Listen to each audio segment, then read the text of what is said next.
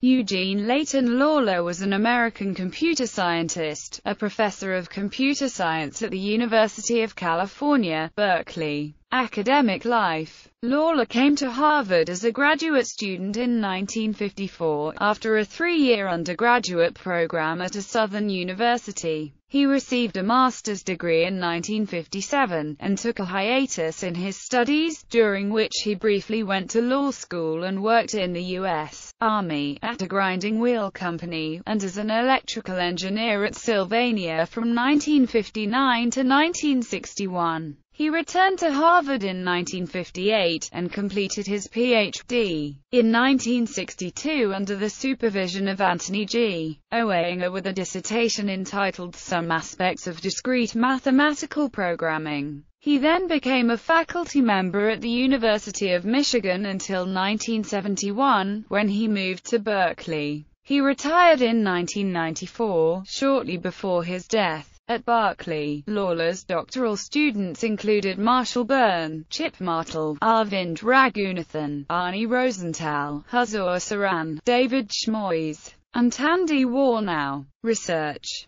Lawler was an expert on combinatorial optimization and a founder of the field, the author of the widely used textbook, Combinatorial Optimization, Networks and Matroids, and co-author of The Traveling Salesman Problem, a guided tour of combinatorial optimization. He played a central role in rescuing the ellipsoid method for linear programming from obscurity in the West. He also wrote a heavily cited 1966 survey on branch and bound algorithms, selected as a citation classic in 1987, and another influential early paper on dynamic programming with J. M. Moore. Lawler was also the first to observe that matroid intersection can be solved in polynomial time. The NP-completeness proofs for two of Karp's 21 NP-complete problems, directed Hamiltonian cycle and three-dimensional matching, were credited by Karp to Lawler.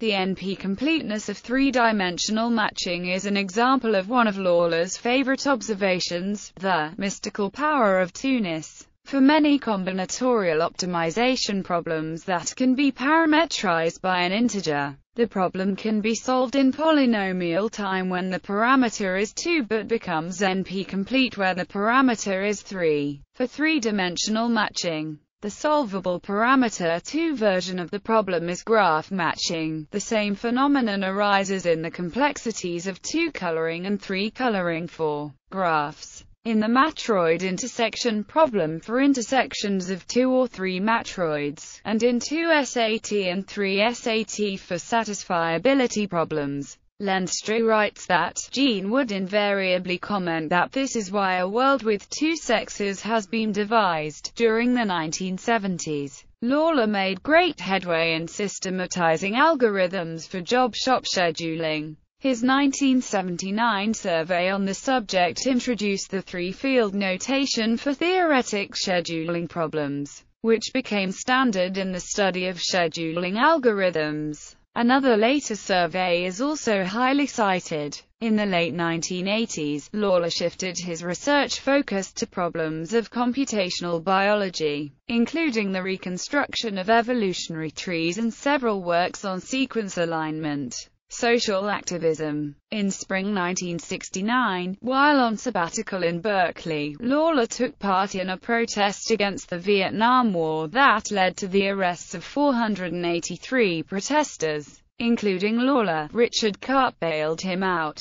Karp recalls Lawler as the social conscience of the CS division, always looking out for the welfare of students and especially concerned for women, minorities and handicapped students. Awards and honors. A special issue of the journal Mathematical Programming was dedicated in Lawler's honor in 1998. The ACM Eugene L. Lawler Award is given by the Association for Computing Machinery every 2 years for humanitarian contributions within computer science and informatics. Books. Combinatorial Optimization, Networks and Matroids. Lenstra and Schmois write that this book is a classic and that it helped to shape an emerging field of research. The Traveling Salesman Problem. A Guided Tour of Combinatorial Optimization. Selected publications of Eugene L. Lawler. Reprints of 26 of Lawler's research papers.